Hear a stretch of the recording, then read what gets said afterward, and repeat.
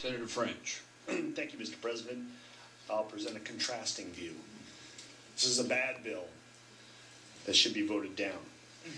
It's a giveaway, it's a crapshoot, it's a far, far cry from our best work and what we're capable of doing.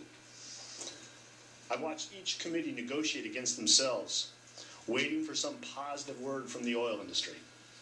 The words never came. In fact, it was just the opposite. The last hearing on the bill in Senate Finance, I listened to senator after senator tried to get the industry to commit to making more investment in Alaska if this bill passed. They all declined to commit.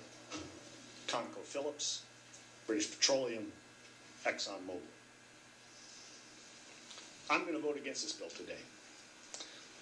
For those of you who are going to vote for it, one thing you will not be able to say in the future is that the industry promised to do more.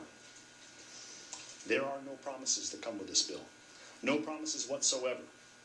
If this bill is being passed in hopes of increased investment, that's all it is hope.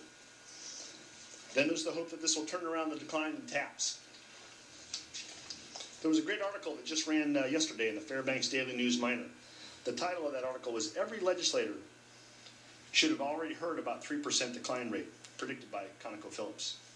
The story contrasted the process we've had here in the Senate this year with a typical investor call in which Conoco executives submit to getting grilled by Wall Street investors about their plans and their projects.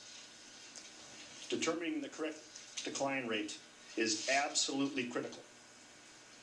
Right now, the Office of Management and Budget is saying it's 6%.